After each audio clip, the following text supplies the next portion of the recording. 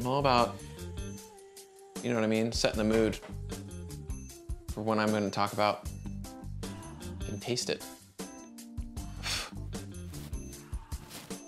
I love the smell of this. Gotta set the mood, Nick, for when you are gonna talk about watches, you know what I'm saying? Because it's a really emotional, passionate thing. Hey guys, it's Cam from Craft and Tailored, and in this episode of What Is On My Wrist, we are talking about watches, things. I have not had enough coffee at all. I need more. I need caffeine. Hey guys, it's Cam, Craft and Tailored. Hey guys, it's Cam from Craft and Tailored. In this episode of What Is On My Wrist, we are gonna be talking about a 1960s Elgin chronograph. The reference is 7452.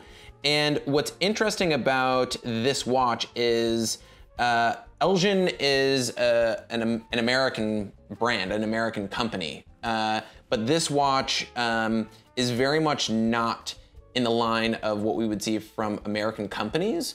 It's very much Swiss-based. It's a Panda chronograph. And the other thing too is it was actually made in Switzerland. So there's some interesting Elgin kind of horological history here. I love it when I use that word, horological history. Let's hashtag that, David. Horological history. Really interesting watch, worthy of some wrist time. And this one has an interesting story and all kinds of stuff that we're gonna talk about.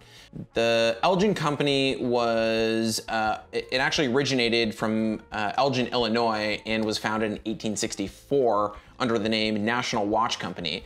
It actually officially became Elgin National Watch Company in 1874, and the first wristwatch for Elgin came into production in 1910. In the Second World War, Elgin produced both watches and military instruments for the United States military. So interestingly enough, you can find like cockpit clocks that were used in all kinds of aircraft, and Elgin definitely provided a lot of timing instruments for the military during the war. Elgin disbanded in 1968. So basically in 1968, a lot of the American-based watch companies they kind of ceased to exist. The Swiss really were kind of the prime players in the wristwatch market in that era and time. So in 68, all US manufacturing discontinued, and the Elgin name was actually sold. After the Elgin name was sold, the name passed through several hands, which resulted in some interesting pieces that were manufactured under the Elgin name all over the world, and this is definitely one of those watches. So really, really interesting. I think actually this watch was potentially still produced by Elgin, maybe under license or branding. The case is very, very unique. Let's dive into the details about the watch specifically, but it's a very interesting watch. It has a panda-like configuration, meaning that the base portion of the dial is white. It is a matte white dial, and the subdials are black, giving it that panda look.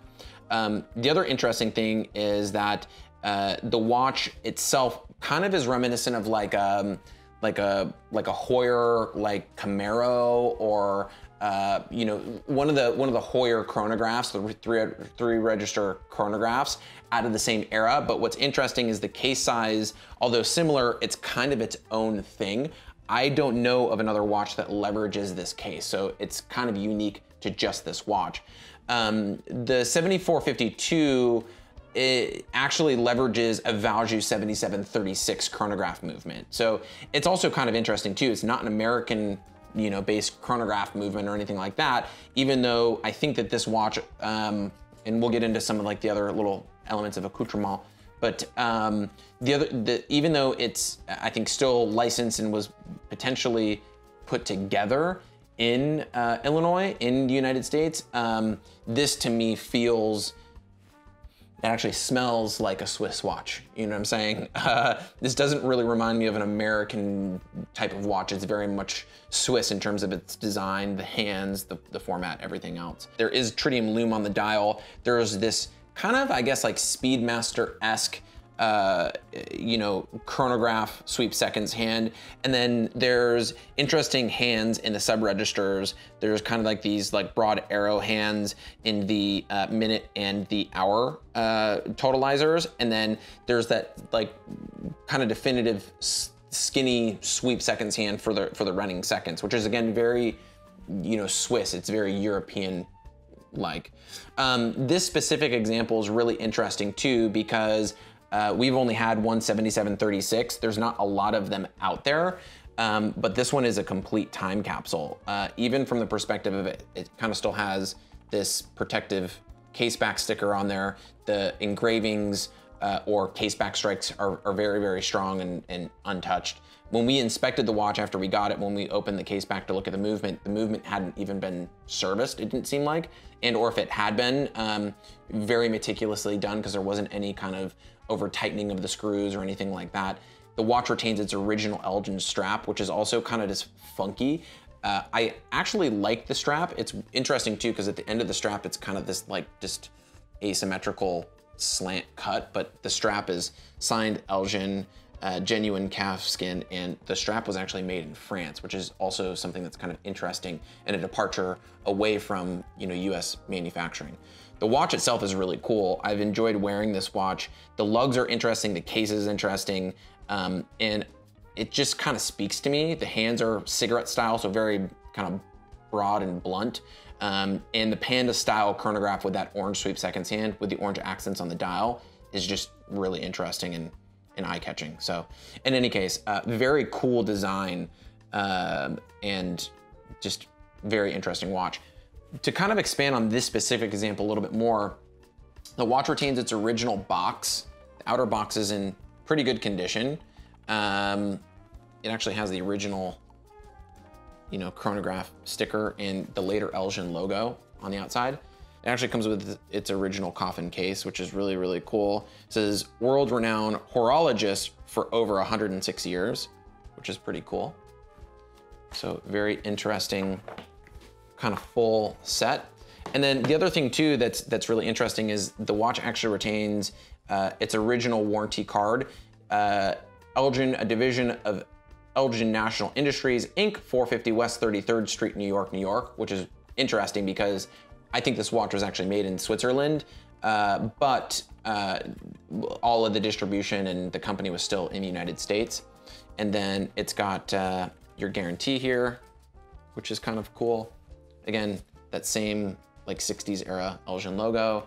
And then I'm just a sucker for this stuff, but it has the original booklet, which is also really cool because again, there's just like this kind of monochromatic pop art feel to everything. I mean, it's just so interesting and cool.